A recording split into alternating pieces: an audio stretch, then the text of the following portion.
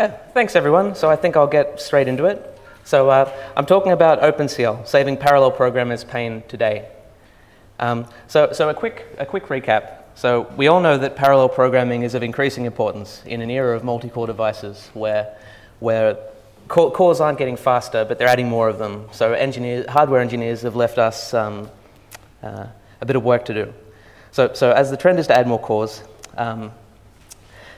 and typical CPUs contain, 1 to 12 high-frequency cores. But each vendor tries to push their own specific language to target these platforms. So Intel promotes Cilk Plus, or thread building blocks. Thankfully, they also support OpenMP and OpenCL. GPUs have thousands of low-frequency cores, and NVIDIA promotes CUDA. Thankfully, AMD mostly uses OpenCL as well. And integrated systems on a chip with accelerator devices. So Texas Instruments have a Keystone 2, which is an ARM A15 quad-core processor with 8 DSPs on the same system on chip. And they're pretty cool, but their main line of development at the moment, they use Texas code generation tools and DSP compiler, CL6X. So it's not easy to successfully run code on many cores. So what is OpenCL? So OpenCL isn't the Java of high-performance computing. OpenCL or Open Compute Language is an open standard which defines a common C API. So it's pretty low level. OpenCL, to quote Kronos Group, is the first open, royalty-free standard for cross-platform parallel programming of modern processors found in personal computers, servers, and handheld embedded devices. So if C or C++ isn't to your liking, there are a variety of wrappers around the API for other language support, including Python, Lisp, Java, Pascal, Erlang, Go, Rust, Node.js, Lua, all the languages. You could write your own bindings to OpenCL. So the main idea and the benefit to doing something in OpenCL, it's not the easiest language to get started in. But once you have it going, you can write once, and if you do a good job of it, you can run it pretty well on CPUs, DSPs, GPUs, FPGAs, and even any type of amalgamation with the system on chips we're seeing now. Okay, so OpenCL is a pretty mature language. It's not a spring chicken anymore, and they tend to add or revise the spec every year or two. And it's well supported across most vendors that produce anything with a processor. Okay, so I'll try to motivate this a little bit. So over the past 9 months, I've migrated some ultrasound simulation code from OpenMP to CUDA. And we used CUDA initially because we're interested in using some of their CUDA FFT, so their fast Fourier transform library, and their cuBLAS basic linear algebra subprograms library. But unfortunately, once we moved into using CUDA, we're locked into NVIDIA's ecosystem, which is fine at the moment. They have some interesting. They have some of the best performing hardware for our particular applications. But what happens, 2 years down the track when the next vendor produces something cool? I don't want to. So I mean, when we're locked into a specific vendor, it fragments the software development industry. I don't want to have to rewrite all my code for another target platform 2 years down the track. So think of the children. It's bad enough I have to migrate my code to another vendor and moved into their lockdown ecosystem, but it's unacceptable to leave it for someone else. Okay. So I'll try to. So there's a plan. So don't worry, there is a plan. Throughout this talk, I'll discuss a simple application that will benefit from parallel execution and the process of tuning serial code. From there, I'll prototype parallelism with OpenMP, and then move from that prototype to production OpenCL code. And I'll show you how you can write your kernels pretty well once, and it'll run on a variety of interesting platforms. Okay, so I'll motivate it. So the application is a continuous wavelet transform, and it's useful for signal analysis, speech recognition, earthquake detection, bird and whale audio signal classification, deep sea exploration, and music restoration. So it's useful for a variety of fields, but unfortunately it is order n cubed, And larger sizes generally give us the most interesting applications. But thankfully, parallelism can help stave off this polynomial growth in computation. So this is what the CWT does. So this is only in a one-dimensional signal.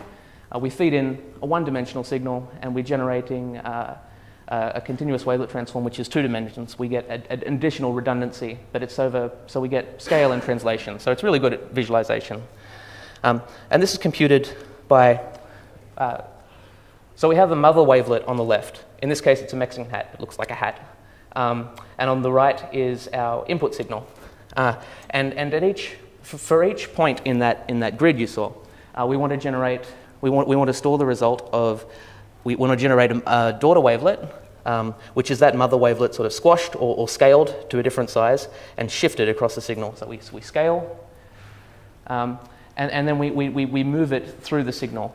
And once we get to each point, we would do like a filtering operation, where we multiply each coefficient together and sum the result.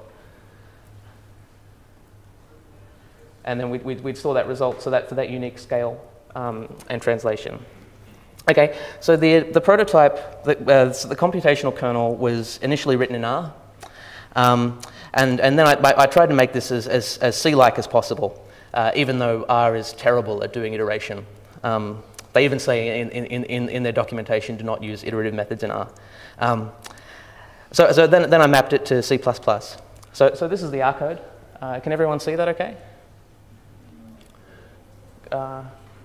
I tried to make it as big as possible. So the Mexican hat function in the top. So the most important portion is there's 3 nested for loops. So for the outer for loop, there's A is scale, the middle for loop is B is translation, and the inner for loop is I, which is the convolution, which iterates across the whole signal and does pointwise multiplication and a sum. Okay, and then so that maps pretty well to C++. So there's only a little bit of tuning. I mean, the function's inlined because it's called at each iteration. That's quite expensive. And we just move some computationally expensive portions out of the inner loops. So this is as bare bones as you can get it. Okay. So R versus C++. So R is terrible at iteration, as I said before. So for 2 to the power 7 elements long, R takes 18 seconds, or 18.3 seconds, and C++ takes 40 milliseconds, which is roughly 458 times faster, but why stop at that? Because, I mean, even with one thread or one core on, in C++, this still takes about a week to compute. So maybe we can help alleviate this with some parallelism. Okay, so so CPU's granularity of parallelism. So CPUs have fewer general purpose cores, and so we want to have, since we have fewer cores, we want them to do as much work as possible, and we evenly divide it. So we want to have heavyweight cores that do heavyweight threads that do lots of work, and fewer threads because we don't want to do context switching. So we have our set a scale and translation. Thread 1 will operate on the first scale, and it'll go away and do its own business and do a convolution at each translation, like so. We also have, we have 4 threads in this processor. So we have, thread 1's on scale 1, thread 2 on scale 2, and so on. And what happens if thread 1 finishes earlier? It's going to stride. So that's the behavior we want, and so that's the coarsest granularity of parallelism we can use. It's either that or we do the exact same thing with translation, but because that's in the middle loop of that for loop, that it imposes a barrier at every step for every scale. Okay, so we can prototype parallelism pretty easily with OpenMP. So OpenMP offers programmers a simple and flexible interface to parallelize code. It offers a runtime API, so we can call like OMP set num threads, and we can set the number of threads we want to use using the runtime API. So we can change how many CPUs are in use, and directives. So we can use OpenMP pragmas if your compiler supports them. which is great because you can turn it off and see if your serial code works, because I'm notoriously bad at breaking my code when I try to make it run in parallel. Okay, so this is even harder to see. But basically, it's the exact same region I showed you before, but with the Pragma OMP parallel 4 on the top. Okay, and I don't like what OpenMP does behind this. So I explicitly say this is all shared memory. And you generally have to be careful when you use shared memory on writes, because only CWT data is written, but it has a unique identifier for each thread in A. Schedule static is basically the one scale each, and it'll stride. Okay. So this is over 128 points long. So our signal's 128 points long, and this is on a Xeon X5650. It has 6 physical cores and 6 hyper-threaded cores, and it's not surprising we see the sweet spot is about 12 threads. So 12 OpenMP threads maps to 12 cores on this Intel processor. So it's not about 9 times faster. But does it scale for bigger data sizes? Because we really want to get up to 2 to the 13 sort of ballpark, and not really. It can do 1,024 grid points pretty quick. But what about using different hardware? We can try to make this faster using different hardware. So enter OpenCL. So we can write once and run anywhere with OpenCL. Unfortunately, at the moment, the lowest common denominator between all the target platforms I'm looking at is they're running OpenCL version 1.1, which still uses the relatively low-level C API.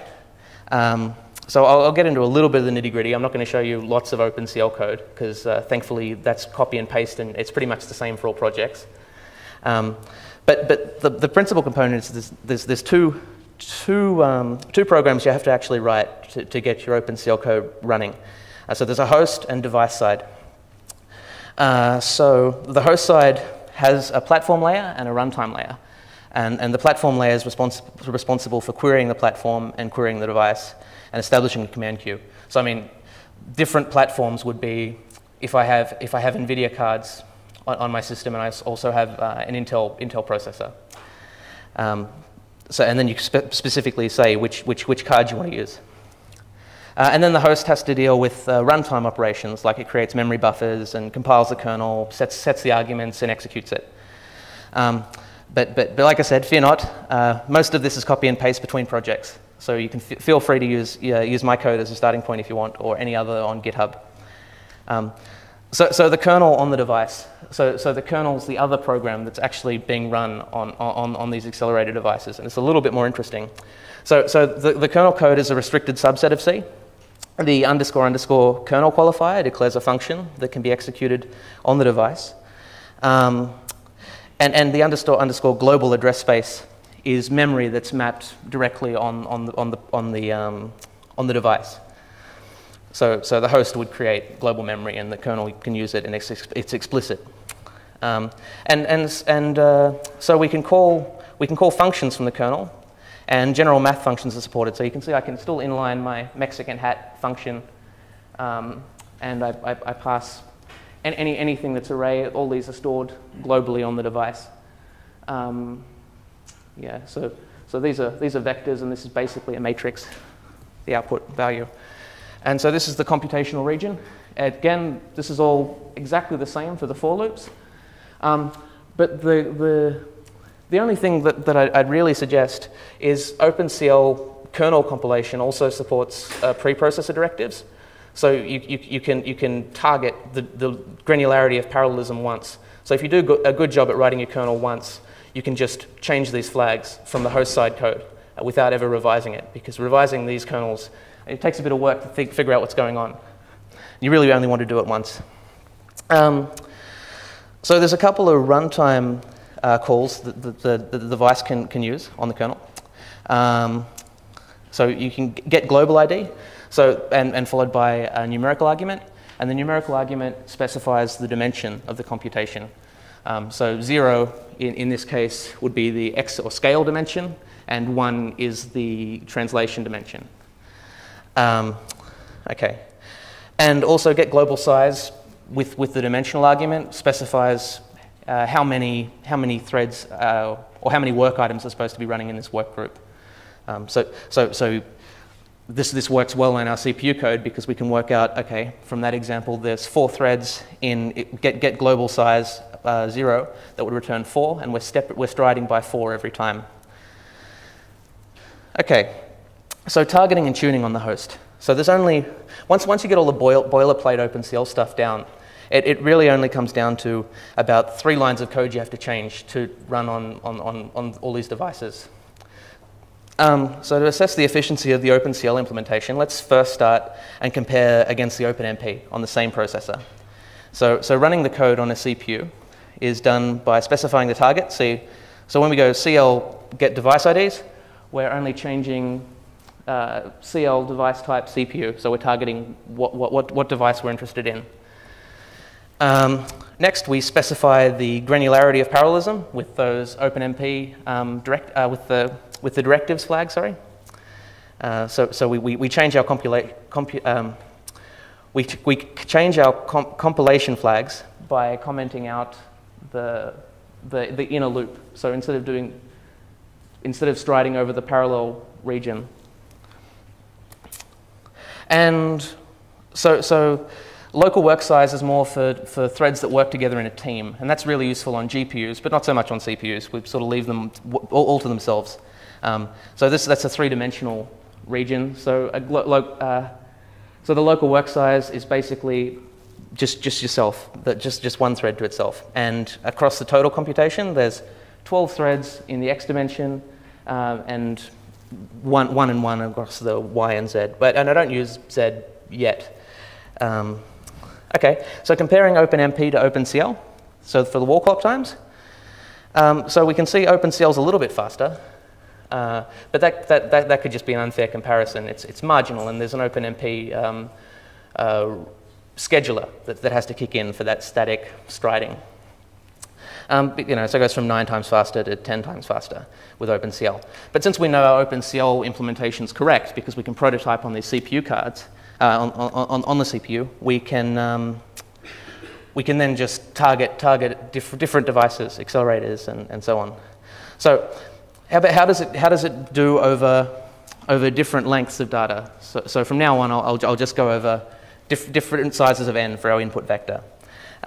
So we'll first go with CPUs. So I have an i7 2820 QM, and that has four physical cores and 4 hyper-threaded cores. So all the tuning that has to occur is, since we have eight global work items and they're CPU, so they don't play well together, we leave it 111 in the local work group size and 811 in the global work group size. And again, we still want just this outer level scale loop parallelism. And the same for the X5650, except it has six physical cores and 6 hyper-threaded cores, so we change the global work size to 12. And this is how it performs. So profiling indicates this is a memory-bound problem. So we're waiting on a lot of reads, loads and stores, because we don't have regular memory access in that kernel.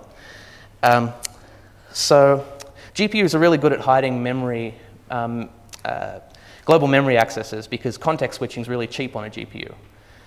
So you fix it because you can have lots and lots of threads running. On NVIDIA, it's called a warp, or on AMD, it's called a wavefront. Basically, there's 64 or 32 threads that can be executed at one time on these processors. And as long as you have a local workgroup size that's bigger than that, it has to be a multiple of 16, but say you had 128, so 32 are going to be executed at once. So those 32 threads can go do their operations. They hit a load. They're going to wait around for a few cycles. Then the runtime will put them to sleep, and then another 16 will go, another 32 will go, and so on. So GPU granularity of parallelism. So since we only have a small number of small length of the input data, and GPUs have thousands of these lightweight threads, they should only do a small portion of the work. More threads means more context switching, which is cheap on GPUs. So on a GPU, we have this ND range. I mean, it's the same on the CPU, but we don't really need it so much. And they all have their own work groups, and they have their own localized work items within a work group. So the work groups are mostly used if you have local shared memory between threads. So threads in that team or that work group. But I only use global memory accesses, so I can just query wherever I am in the ND range. So now I want to throw at each grid point a thread in whatever teams works out to be optimal, and that's just flag passing, and then see how it scales. So to target a GPU on OpenCL, I change that was CL device type CPU. It's now CL device type GPU. I uncomment this line of code, and now it's parallelizing along both loops and striding along both loops. So if we still had, so if the GPU only has a maximum number of cores, we might only set that, and it'll stride still. And we build the kernel and execute it. So I have 3 different GPUs to compare it against. I have the ATI Radeon HD 6750M, which is in my MacBook, and that. So this is all fun and games. So the global work size I just set as data length, so that could be n. So if our input, that's as big as our input signal is basically. So it's total amount of work that needs to be done. And then however these warps are scheduled, I'm doing it on the translation loop, so that in a loop, the middle loop rather. So that's why and there's 128. So 128 threads work together to get the job done. So if one team is waiting on a load, it'll schedule another team and so on. Then I compare it on a GTX 580. So the only difference is I have 256 threads in a local workgroup size, and a Tesla K20 with all the same configuration as the same tuning flags as the GeForce 580. And this is how well it performs. So it's pretty interesting because both the Tesla card and the GeForce card can compute 2 to the power of 13 grid points pretty quickly. The Tesla can do it in about 13 seconds. And it's not surprising. I mean, this Radeon card is a mobile processor, and it's only operating at 150 megahertz compared to 1.5 gigahertz of the gaming card, the Tesla gaming card, and 705 megahertz of the Tesla card, but it has twice as many cores. So what about accelerators? So OpenCL can also coordinate accelerator devices just as easily. And these include the Intel Xeon Phi, or the 7110P, which has 60 quad-core Pentium cores. That's 240 work cores. It's running at 300 watts. And we can compare this against a Texas Instruments Keystone 2 system on chip. That's with the ARM A15 processor and 8 DSPs. And that entire system on a chip is operating at 15 watts. So to tune it in OpenCL, CL device type accelerator now, and that's pretty much all you have to do. And because we have, so even on the Phi, so for the Keystone 2 has 8 DSPs, and each DSP is treated as a thread. So we only set that to 8. But we only really need the outer loop parallelism. Okay, so here's the configuration for the Phi. So it has 240 individual cores. So we feed it 240 threads in the x-axis along the scale. And the Keystone 2 with 8, because it only has 8 DSPs. And this is how it performs. So the Xeon Phi it's pretty quick. I mean, and to do the additional 2 grid points, it can do twice as many grid points before it tanks. But I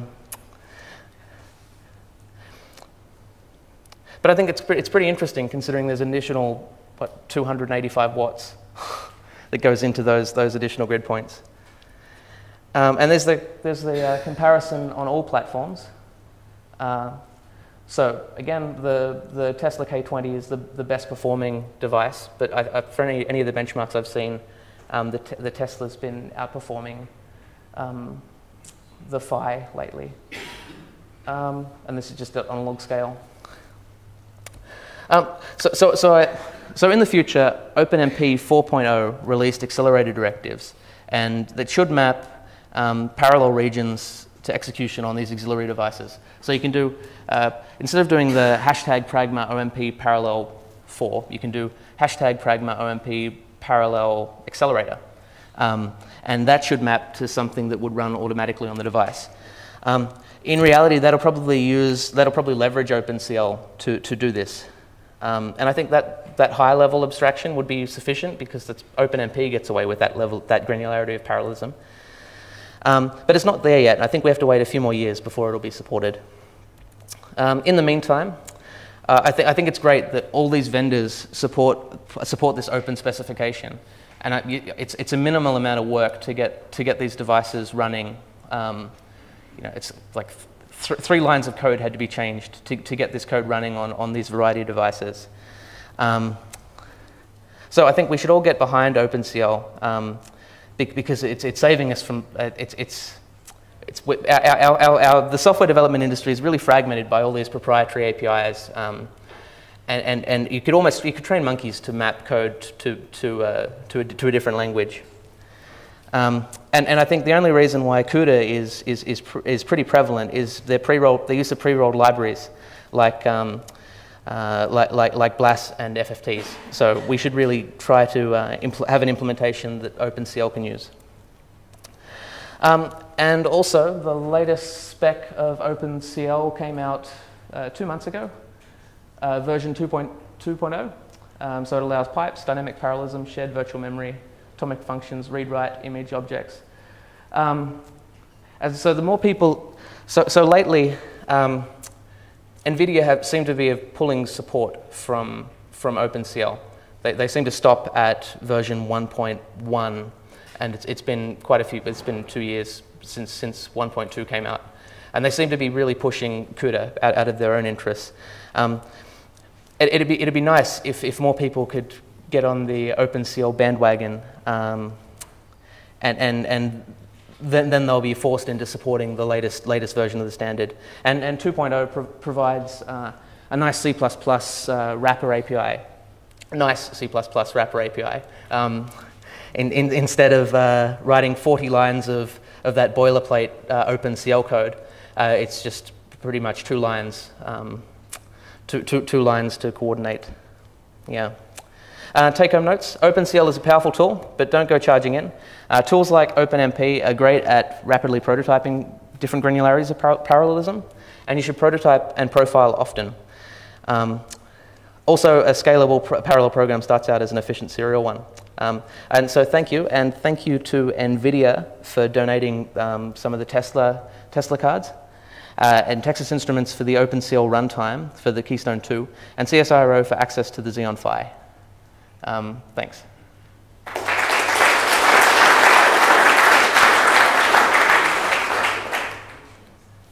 There's plenty of time for questions. More of observation. You've done all this with the binary drivers, I assume.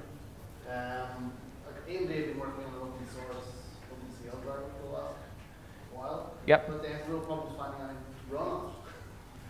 There's just like they've got this chicken and egg situation. Like we've got an LLVM based compiler that can do OpenCL, but we have no idea if it actually. We have all the main thing they run on it is Bitcoin miners.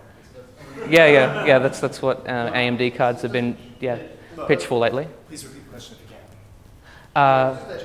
Do you know if there's like more anyway to put sort of code out there for people to actually use around it? Test sort of code and test shaders and that code you've written, is that available on a license they can use? That sort of thing. So there's a lack of available OpenCL test code to be run. OpenCL applications or OpenCL source that they can use Yeah. to actually test it. Yeah. So I'm going to push this out on GitHub soon. I'll push it out once I finish the. I'll add one with the flag when I push it out on GitHub. But I think there's a significant problem in that OpenCL's been around for 5 years and there aren't many applications that are written in it. It's a pretty low level, complicated kettle of fish. But yeah, there definitely should be more applications written in it. Yeah. I believe you said at the start you talked to a PhD student. Yes. I want to make the observation that you also said it's going to take a long time for GCC Phi to start to implement some of this stuff. There are many PhD theses that have ended up abandoned because the author started contributing to open source. And I'm just saying this might be your future. Okay. GCC. Oh, yeah?